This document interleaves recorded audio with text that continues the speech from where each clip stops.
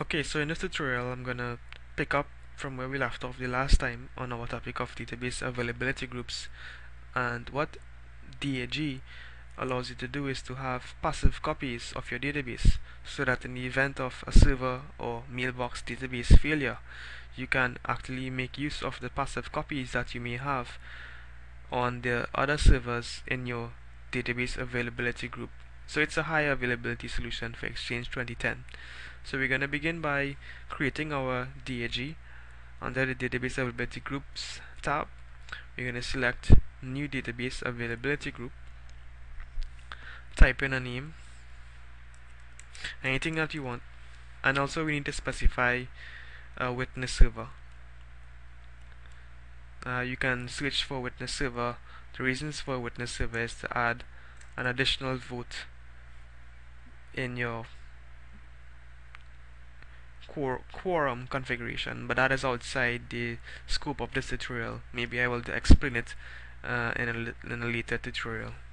But for now, we're going to use a domain controller for the witness server. It can actually be any server machine on your domain, that is 2003 or 2008 OS. And then we're going to specify the name of a file witness directory. Again, anything that you want.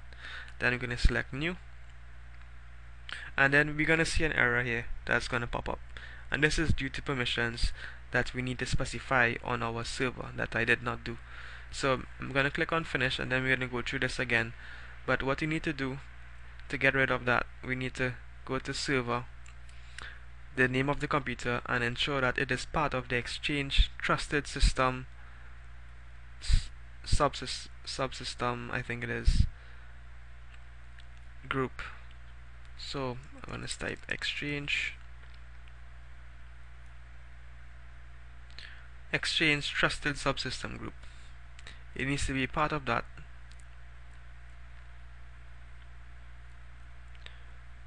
And also we need to ensure that this group is a member of local admins on the domain controller named server. So under the administrators group,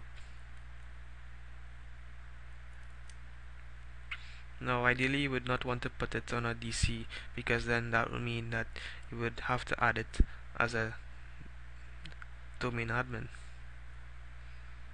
But for now, that's the only server that I have available. So I'm gonna type in the name of the group,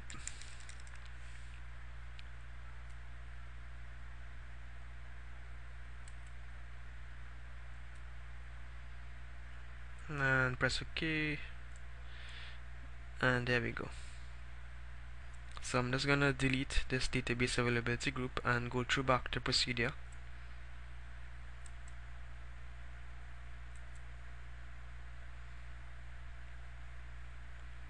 New database availability group.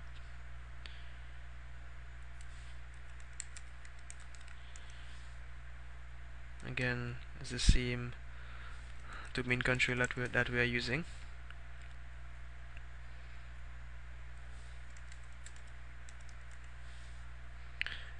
And then the shared folder, and hopefully we shouldn't get any errors this time. Okay, so this error is a bit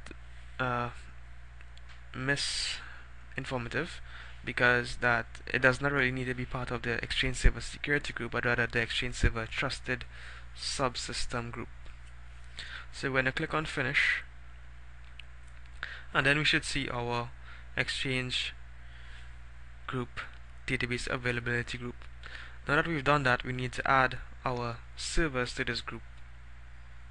So I'm just gonna right click and manage database availability group membership, and then we can add a server to the DAG or select an existing member. So we're gonna click on add, and then we're gonna see a list of Exchange servers, and we're gonna add both of them to our DAG groups, and then click on manage.